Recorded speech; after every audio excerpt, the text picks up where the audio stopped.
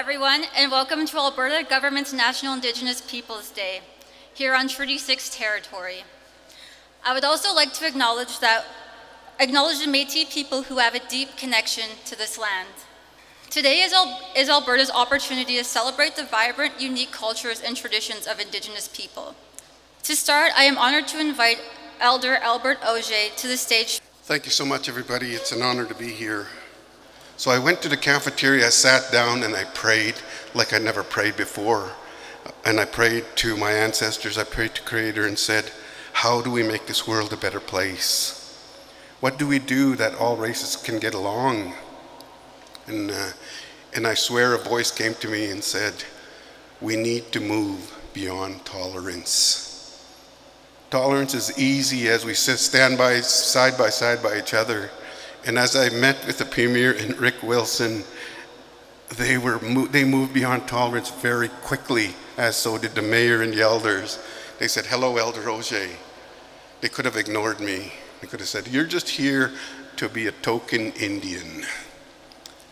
But that wasn't the case. They welcomed me with open arms. That's what Indigenous Day, and that's what moving beyond tolerance and moving towards reconciliation means to me. We need to get along. Now I would like to invite Her Honor Salma Lakhani, Lieutenant Governor of Alberta, to the stage. Hello everyone. I'm so happy to join you for this special event in celebration of National Indigenous Peoples Day. Earlier this month, I had the opportunity to visit the Kapaweno First Nation in Slave Lake. And I must say that memory of that day will stay with me and my husband for always. And I have promised Chief Lee Halcrow that I will be going back to Kapaweno Nation. I was so amazed and impressed at the work that they are doing there. I visited the school that they run on the First Nation. It's a K-12 school. And they teach the Alberta education curriculum side by side with the Cree way of life, which is something I was so impressed to see and to learn from, and I will sure be going there one day soon again. Next, I would like to invite the Honorable Jason Kenney, Premier of Alberta, to the stage. Reconciliation is not just a destination, it's also a journey. A process of living together respectfully while sharing space and resources so that everybody can achieve their God-given potential. But it is not something that can be simply distilled into words. As my friend, the great Indigenous leader, Chief Willie Littlechild says, what we need is reconciliation.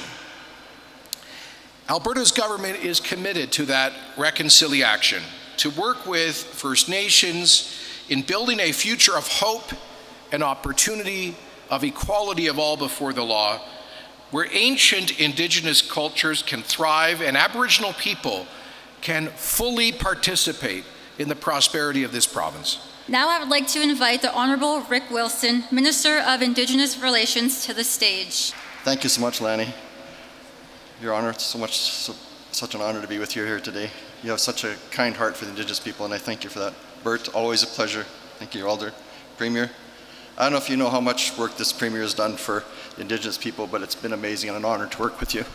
So on this day, we celebrate all of the rich cultures, and like the Premier said, it's such an amazing sight to see so many different cultures here today, and the contributions of the Indigenous people. And we're going to have some great performances here. I'm excited to see those today.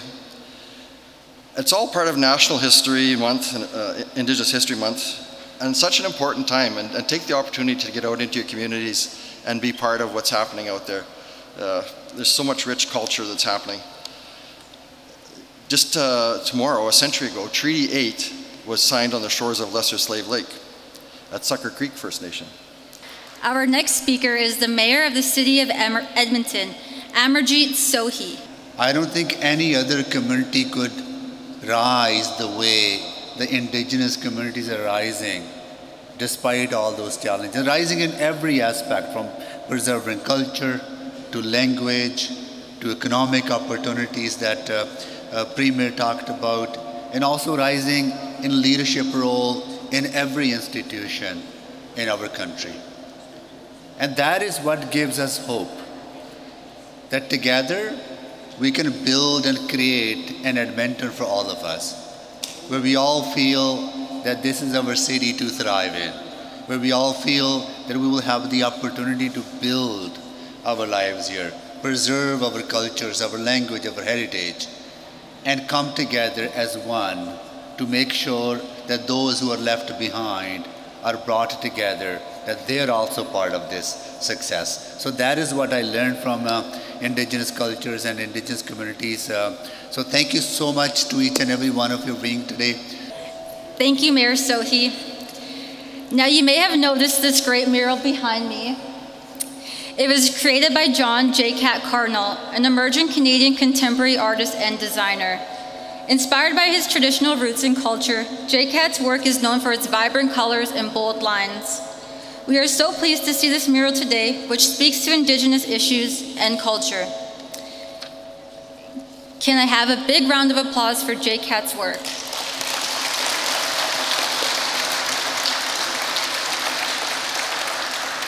Thank you. To start today's performances, I am pleased to introduce the Métis Child and Family Dancers. Performing since 2003, the group's founder, Georgina Donald, has taught hundreds of Métis youth and adults to dance, Métis style. Through her guidance, they have won many National Square Dance and Red River Jig titles. Today, we see the group's passion for their culture in action. Please help me welcome Métis Child and Family Jiggers. All right, howdy there, folks. My name is Zach Willier, and I'm the fiddle player here for the Métis Child Family Jiggers. You folks are in for a great, great show. We're going to start out with the old reel of four.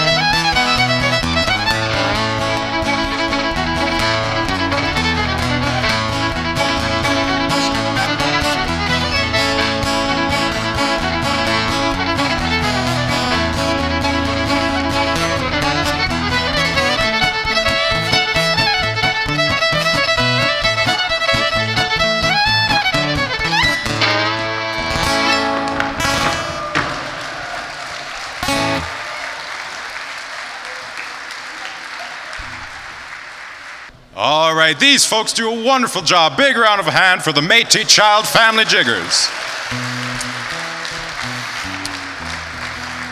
Thank you for that wonderful performance. Next, we have the talented Zachary Willier performing for us. All right, well, howdy there, folks. It's wonderful to be here. I'm going to sing a couple songs here for you good folks. This first one is called My Bucket's Got a Hole in It, an old Hank Williams number.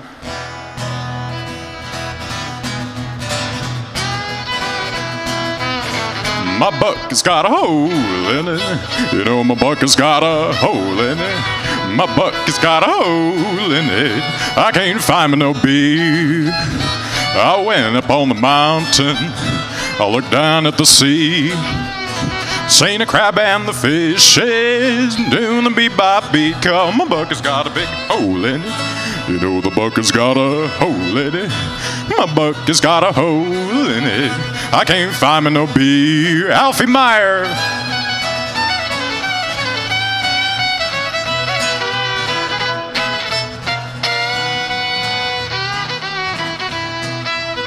I went up on the mountain, I looked down at the sea, seen a crab and the fish doing the beep-bop beat, 'cause my bucket's got a big hole in it.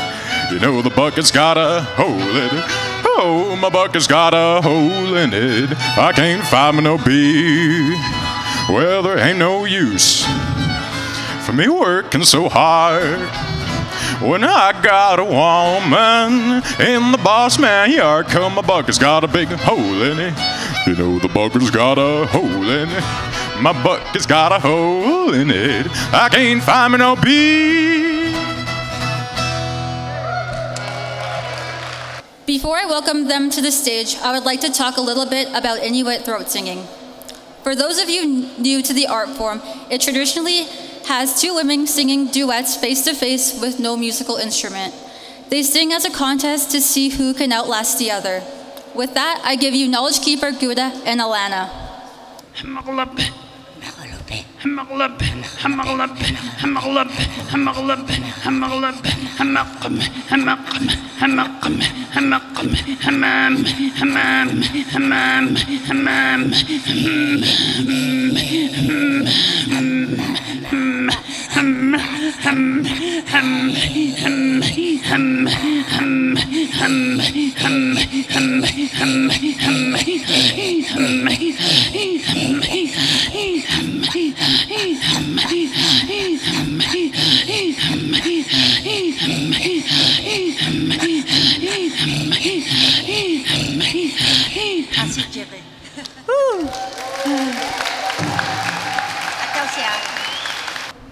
Khuzanamik pugoli chinilo nalo sini nakomi chiakago khuzanamik hai khujapi gachi watini khuzalibugo nakomi.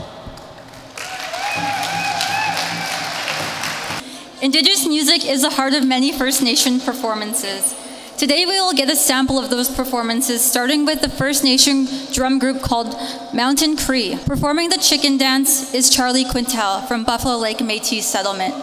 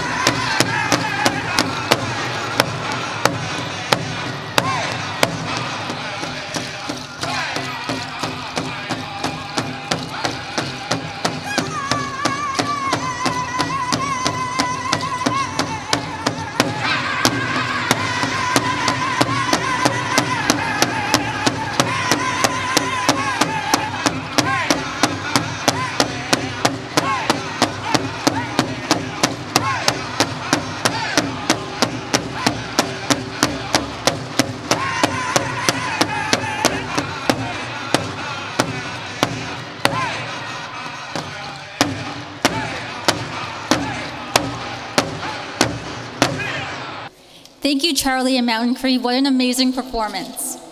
Now we will present the Women's Fancy Shawl Dance with Sheena Papin and her daughter, Carrie Christian from Enoch Cree Nation.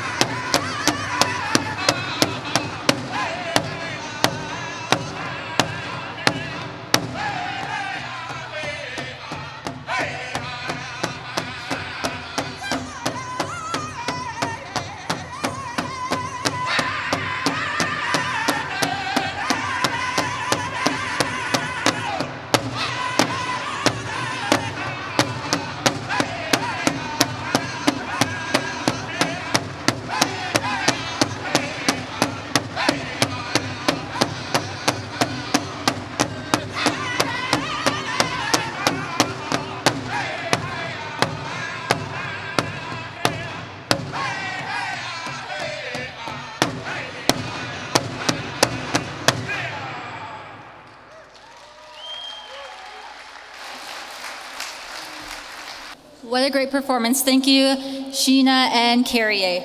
Now we will have a performance by all three dancers.